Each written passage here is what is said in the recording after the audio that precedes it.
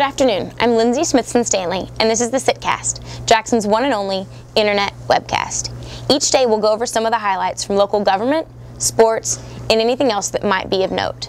Remember, you can log on for the full story, plus check out breaking news at mlive.com/citpat. Well, this much weather can only mean one thing for Michiganders. Hop on and hold on. We're talking snowmobiling, of course.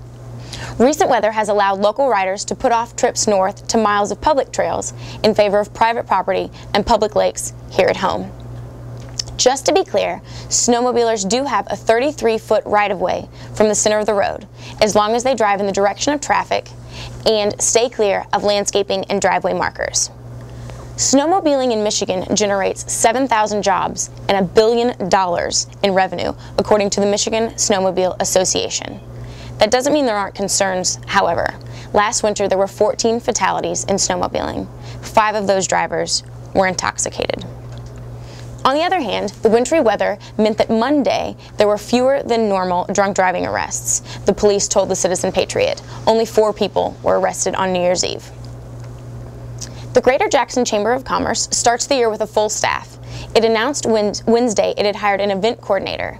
Angela Mocknick, the newcomer, fills the 5th and final position open to the chamber. Her position had been available since late November. And Jackson said goodbye to its very own political wonder boy on Tuesday. John, aka Joe Collins, died. He was 72. When he was just 25, he had taken the position of the state's Democratic Party's chairman, the youngest in history. Throughout his life, he worked towards issues including student health care for University of Michigan students, where he was student body president. Last October, the state party honored him with a Lifetime Achievement Award. We will miss him greatly. Again, I'm Lindsay, this is the Citcast, and have a good day.